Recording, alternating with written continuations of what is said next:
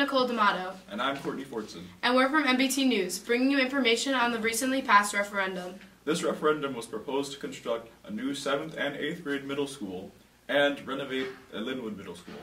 A new school will be built around the Renaissance area that will help alleviate the problem of overcrowding at Linwood Middle School. However, it will increase taxes. Hi, I'm Arjun Nair from NBT News, and today we're interviewing students about the new referendum in North Brunswick. How do you feel about the new referendum? Well, these are the kids of the future, so I feel like their education should be better, and I totally agree with this new school that's going to happen. How do you feel about the new referendum? I don't like it because I'm in high school. My parents are still going to be affected by paying the taxes. Oh, okay. That's interesting. This is Mr. Speller. How do you feel about the new referendum?